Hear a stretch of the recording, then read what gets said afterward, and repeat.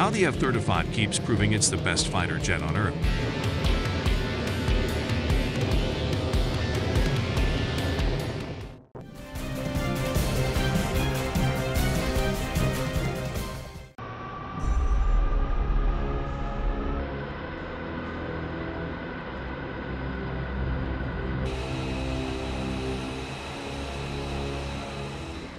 Second to none.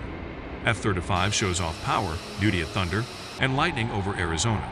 For many aviation experts and enthusiasts, the famed F-35 fighter is considered to be the most lethal and versatile military aircraft of the modern era, and is usually the case when it participates in an air show. This next-generation plane often takes center stage whenever it takes to the skies.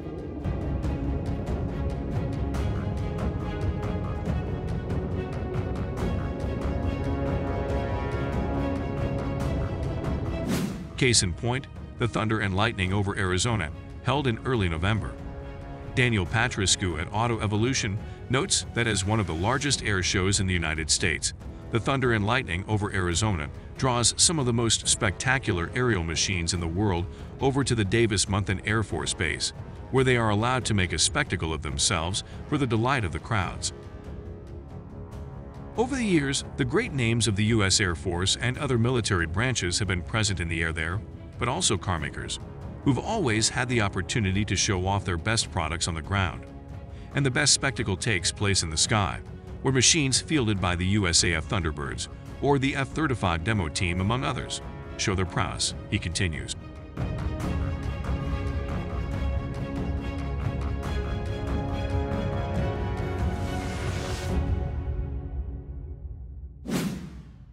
Picture perfect. Patriscu also pointed out that an amazing pic was taken by senior airman Kaitlyn Urgish at the air show.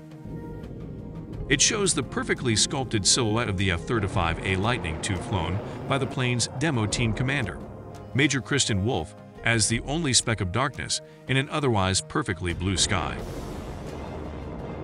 We've seen this airplane pilot duo several times before, performing all sorts of incredible stunts all across North America.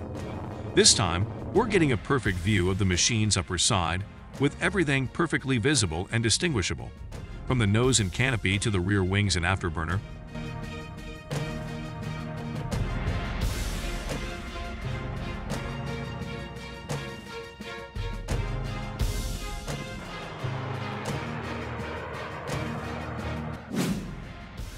Your planet.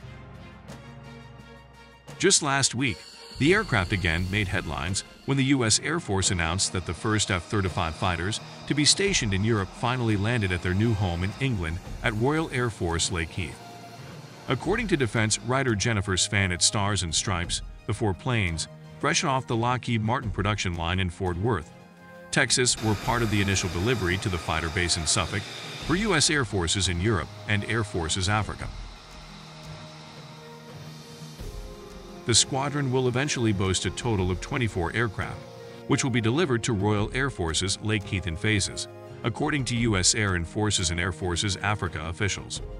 There will also be 2 F-35A squadrons. It was also reported by Military.com that the North Atlantic Treaty Organization, NATO, is eyeing an even larger presence of F-35s on the continent.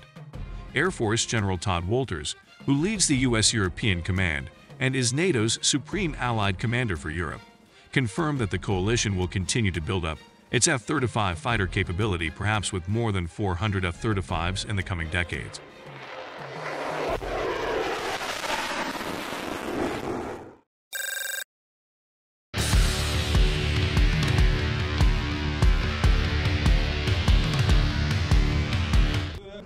On behalf of the 11,000 men and women of the Desert Lightning team, I would like to welcome you to the 2021 Thunder and Lightning over Arizona Air Show, the largest air show ever in the history of Davis-Monthan, and the first in-person air show in over a year for the United States Air Force.